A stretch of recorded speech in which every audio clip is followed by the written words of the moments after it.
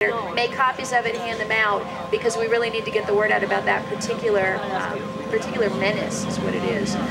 When I say readable from 20 feet away, I also want to clarify that anybody could do it, not just a federal agent with some fancy decryption. They're not encrypted and there's no protection. So anybody, a Walmart worker at a warehouse, could grab the reader device that they use to scan the inventory and walk through an event like this and capture all of those unique ID numbers that are very useful for tracking and stalking purposes. All right, so that's kind of the sort of the downside. There's kind of a cloud. You see the cloud on the horizon. We see this a lot in New Hampshire, especially this summer, where the big black cloud is kind of coming in. And that, I would say, is the big black cloud right now at this point, August 2008, in the RFID arena. Now let me point in the other direction and look at the sunshine and the rainbow and tell you a little bit of good news to cheer you up on RFID. This time last year, when I spoke at this event, my biggest concern at that point was the RFID microchip implants, the VeriChip. Raise your hand if you're familiar with the VeriChip implant. Okay, pretty much everybody in the crowd.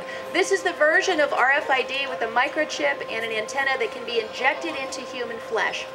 And it wasn't that long ago that I flew down to Florida to head up a protest and a prayer vigil outside of an Alzheimer's community center where they were implanting elderly people with this device against their will, or at least without their express consent, because they were not able to really even understand the procedure that was being done to them. Some very disturbing footage on Good Morning America showing some older people clearly with dementia, clearly not understanding that they were being used as guinea pigs as part of what even VeriChip acknowledged was an experiment, a medical experiment, to see how these things would work as a way to manage their electronic medical records.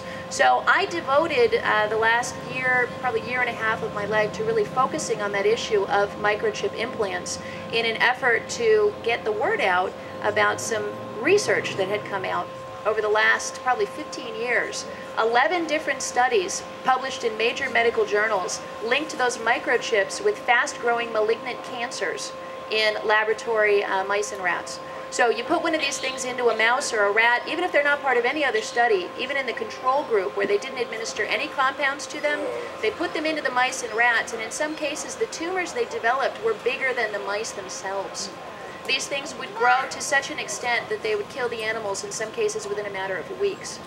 Now, when we looked into this research, I said, how can it be possible that they approved in 2005 that the FDA approved this VeriChip implant for use in human beings if it so clearly has been shown to cause deadly metastatic, meaning it spreads throughout the body, cancer in these animals? And I worked very closely with Todd Lewin from the Associated Press. We were able to get a hold of all of these documents, very obscure, published in pathology journals that really nobody reads. And he did the investigation. He followed up with the researchers. He talked to pathologists, oncologists, specialists at the Dana-Farber Cancer Center and elsewhere, and they all said this is serious stuff and we should halt the use of these microchip implants. All right, long story short, last September, just a month after I last stood on this stage, that story hit the wires and exploded. It appeared in over 2,000 different publications, that Associated Press article, repeated all over the internet. And the very good news is right before his article came out, the VeriChip stock was trading at just under $11 a share.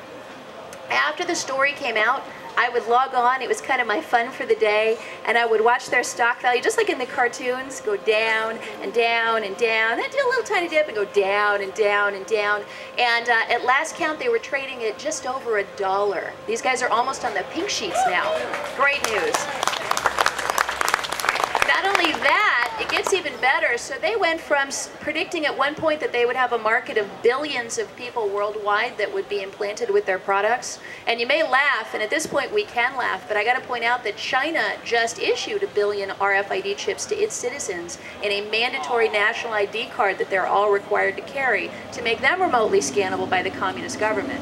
So it wasn't that far-fetched for VeriChip to say, we want to have billions of these out there and we're all going to be incredibly rich, so invest in our company. Well, I'll tell you, for a company that thought it was going to be making billions of dollars, guess what they earned in the first quarter of 2011? Total, $3,000. $3,000 total from their chipping operations, and we understand that that was actually for maintaining the records of the Alzheimer's patients who had already been chipped. I know of at least one person, and I believe now multiple people, who have had their microchip implants removed out of fear for the cancer. So let's score one for victory, and I just want to let you know that that fear, I think, at least for the time being, has been allayed. So good news. It's always fun. All right, I want to let Joel have an opportunity to come up and speak about Real ID and give you a sense of what's happening in the upcoming legislative season. Joel and I have been working together on the issue of RFID labeling legislation. We really need your help. And the reason this is so important is because I was just down at the Fashion Institute of Technology in Manhattan 2 weeks ago. And the reason I went was because they hold an annual event called RFID in Fashion. And these guys this year scared the bejeebers out of me. They've got some of the biggest clothing companies in the world on board with this notion of beginning to put individual RFID tags into our clothing. If they do that, then there won't be any need to put it in your driver's license. They can just scan you and know who you are based on your shoes or your shirt or your underwear. So that's a very, very serious concern. The biggest problem I have with that, the companies that want to do it are anti-theft companies who specialize in hiding the devices into clothing and shoes. They're the ones who sandwich it between the layers of the soles of your shoe. They're the ones who sew it into the label, or sew it into the seam, or sew it behind a button, or insert it into a button. That's what they specialize in doing, and those are the people pushing this. And they're not small companies, they're huge. One of them is ADT, Tyco, one of the biggest corporations on the globe, ADT, who make the security devices in your homes, the alarm systems, they're pushing this to stores, and they've got contracts with literally thousands of stores across the country. So this is the menace that we face right now in New Hampshire, sort of our storm clouds. On the government side, we got to make sure that this state never agrees to offer these remotely readable ID cards. And on the consumer privacy front, we've got to make sure that this state, even if it has to be the first, puts out a law that says they've got to tell you where the tags are. Now, as a good libertarian, I know I'm not a big fan of laws.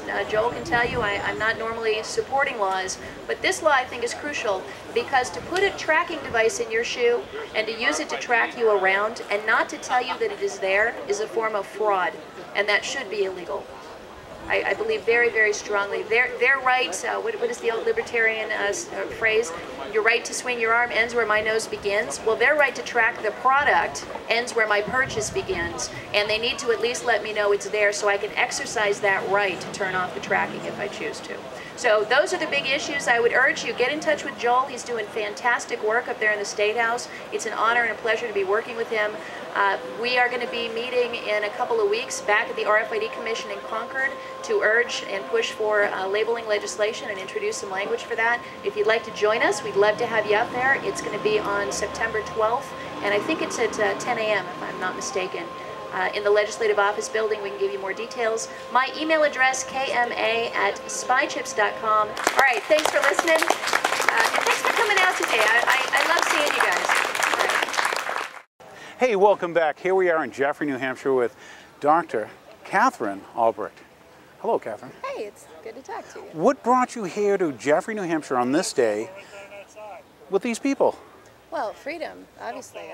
I think it's a message that's going to start ringing out throughout this country. We are standing, I believe, on the cusp of a revolution where people are beginning to realize in large numbers that the way this country's going, with corporations poking their noses in our business, and especially with Big Brother government beginning to peer over our shoulders at every turn, I think people are getting a little restless, a little bit uneasy, and I think it's time that we take this country back. I'm glad that you think the people have that much awareness. I've got a thought that sometimes the conditioning that they've received is so great that a large percentage of them don't have that awareness. What I see here is I want to say almost like the starting, the kindling, the sparking of that awareness.